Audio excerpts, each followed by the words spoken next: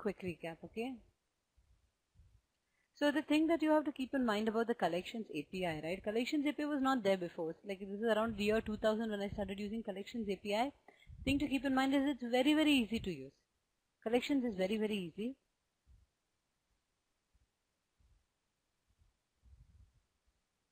One minute, please. I'm just going to get a...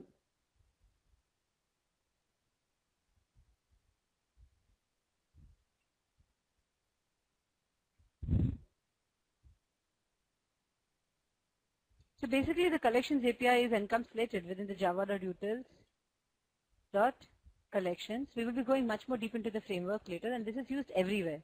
Okay, so think about it, right? Any application in the world, you think about any application in the world, you cannot do without collections. Your VisIQ window, you have an attendee list which is growing and shrinking, right? Think about any practical application. Just tell me any practical application.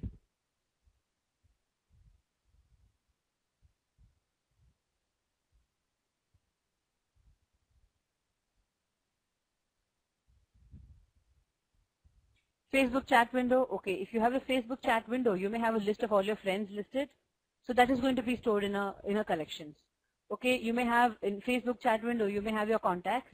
A school library book application, you may want to have like all the, let's say you may want to pull all the books under a particular alphabet. Then when you pull all the books under a particular alphabet, you would store it in a collection. So you have an inbox, let's say inbox, you will have an inbox, you'll have a sent, you will have a received, and you're going to have a count, right? And as a new one comes, the count is going to increase. What are you going to use? Collections API. So you see, basically, the collections API is ubiquitous. Okay, when I say ubiquitous, means that it is pretty much used everywhere. I mean, I have not written a single Java program for all these. I would say not written a single Java program where collections is not used in one form or the other. Okay, and so that is the importance of collections, is that it's pretty much used everywhere. Let's say tomorrow you're pulling records from a database. Where are you going to store the results in a collection? Let's say you're parsing an XML. Okay, you parse an XML, and where are you going to store the multiple array elements from the XML? You're going to store a collection only. Okay, so collections is used everywhere. Okay, all over the place, and there are different types of collections. There are different levels of optimization of collections, different behavior. We're going that deep. So let's start with the very first one that we have learned is a vector. And vector we already loaded as a global array of elements. So some common behavior that you know, which is there inside a vector, is the ability to add an element. And one more thing which I forgot to add, a collection of elements of a what?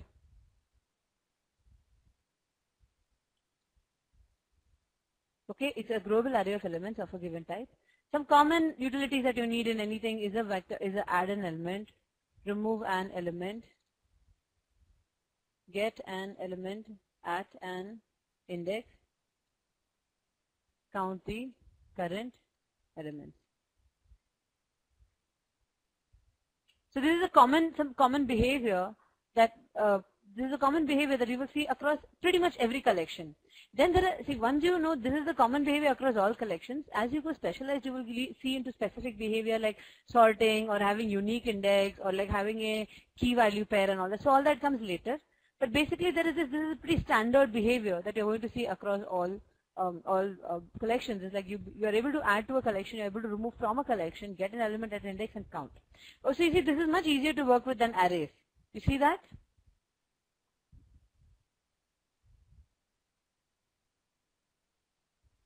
It's nicer than arrays. What is the one very important difference between a collection and an array?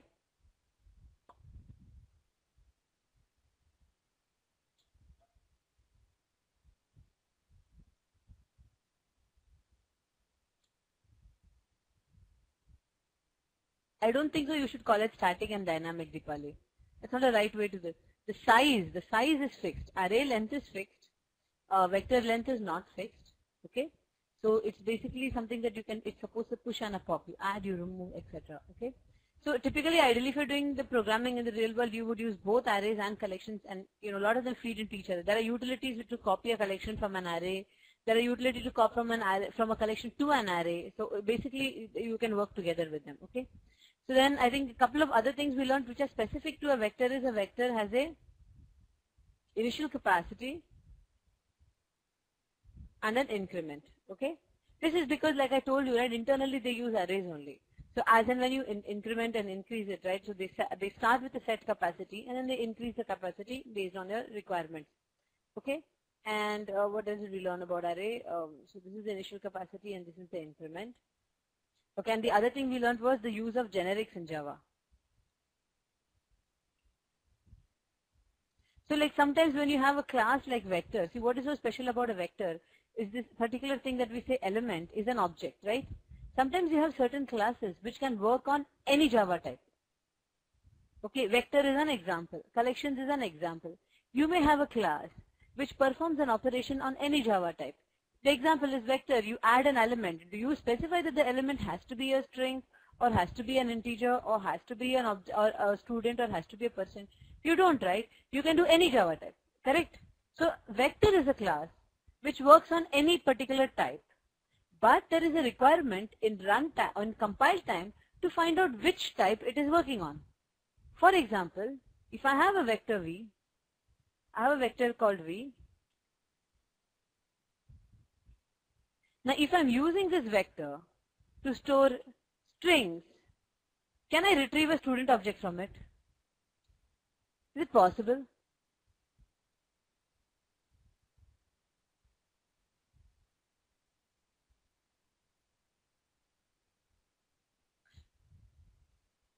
You're saying yes. I'm saying I have a vector. I do vector.add string. But when I get from the vector, I want to get a student.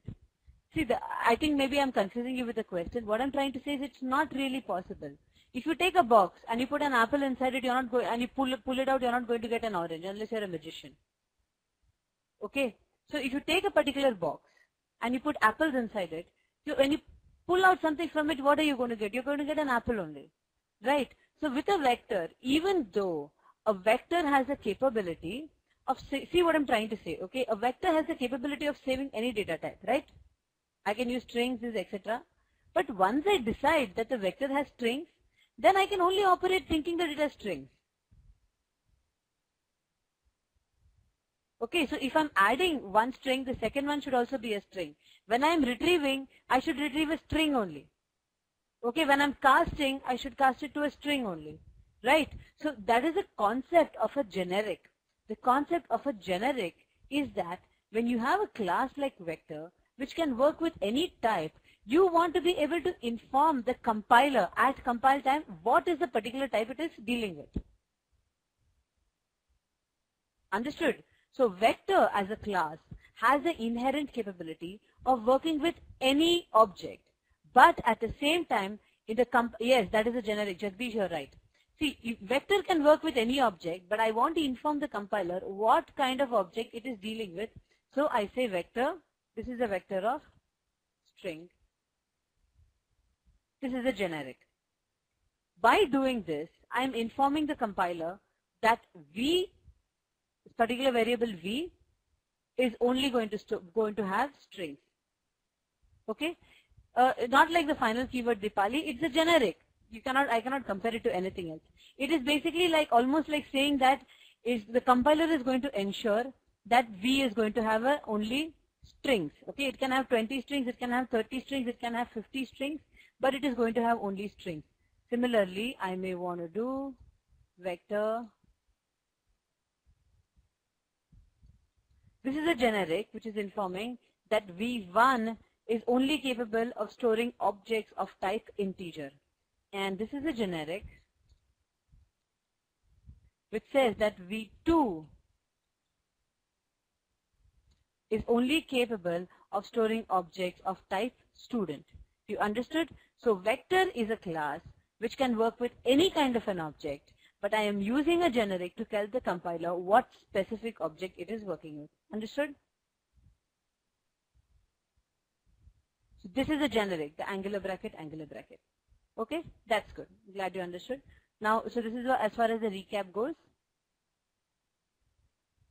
Let's go back to the problems, okay? And you will like working with collections. Collections are very nice to work with, okay? So we started using collections in around the year 2000, and before that we had some pretty limited capabilities in Java, so we were forced to use arrays. Around the year 2000, when we started working collections, it changed the way code is written dramatically. Very, very flexible, very powerful, and very easy to use.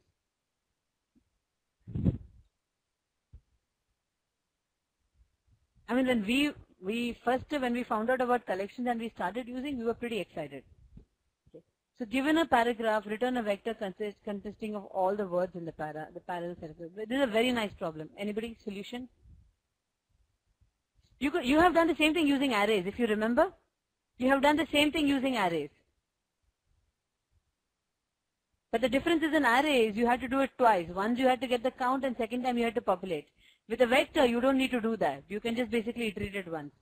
I hope you all guys remember what I'm talking about. Okay. Poshang has got a solution. Let me take Poshang's solution. 1 minute.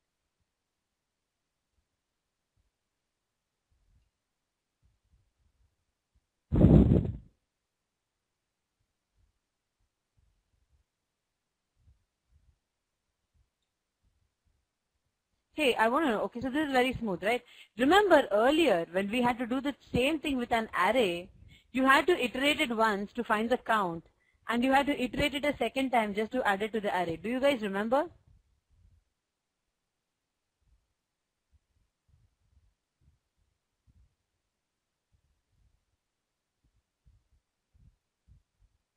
Okay, one couple of changes here. String para1 is equal to how are you today? Vector v1 is equal to, try to use generics, you know. Most of the time people use generics. First thing. Second is string array1 is equal to para1 dot split with a space for it I equal to 0, I less than a dot length I plus plus v1 dot add a of the array index system dot out dot println v1. Okay. Does this work, Hosham? I never tried it like this. Does it print the contents of the collection? Oh, good. Okay. Smooth. See, so you see how easy it is to work with a collection. Okay. Chances are when your attendee list is there that when one more person is comes on to this particular classroom, there is probably an attendee list dot add in the WizIQ code. Okay. So this is a very simple problem. Let's go to the next one. Any questions regarding this?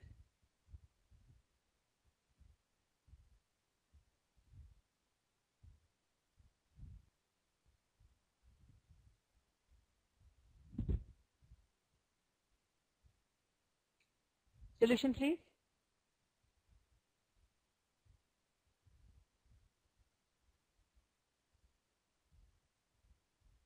Nupur as a solution. I like it. Yes, so everybody should know this.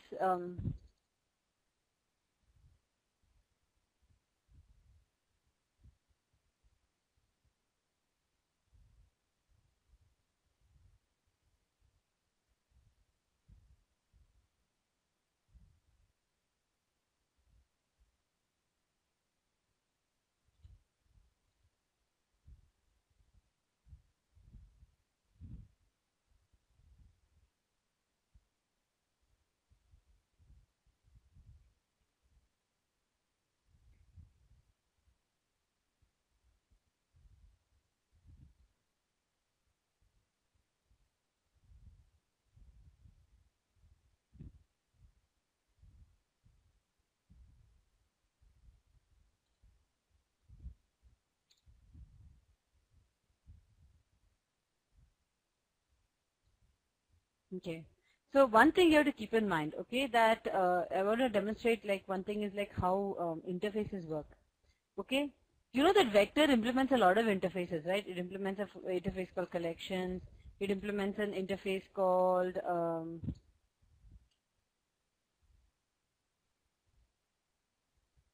list, serializable,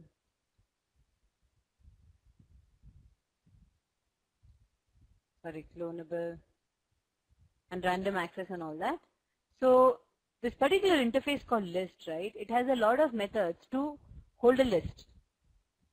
Okay, and there are many implementations of list. There is an array list, there is a sorted set, there is an array list, there is a linked list. There are multiple types of lists. Okay, so basically the way it works is that in this particular list interface, there is a method called contains. Okay, this method called contains. So every class which implements this particular interface has to provide an implementation for contains. Contains is what? Is this going to see, is this particular element already existing in the vector or not? Okay, so again you see how interfaces are pretty powerful, because if this particular class implements this interface, it is forced to provide an implementation. So let's look at this. Vector integer v equals new vector integer string array numbers is equal to number data dot split. Okay, for string number is in numbers, perfectly fine. Int n is equal to integer dot pass n number. Okay, if v dot contains n, continue, else v dot add n. Is this clear to everyone? Even as the only new thing is that it is using the contains method. Almost all your collections lists will have contains. Clear to everyone? And again, I think you should notice how much easier it is to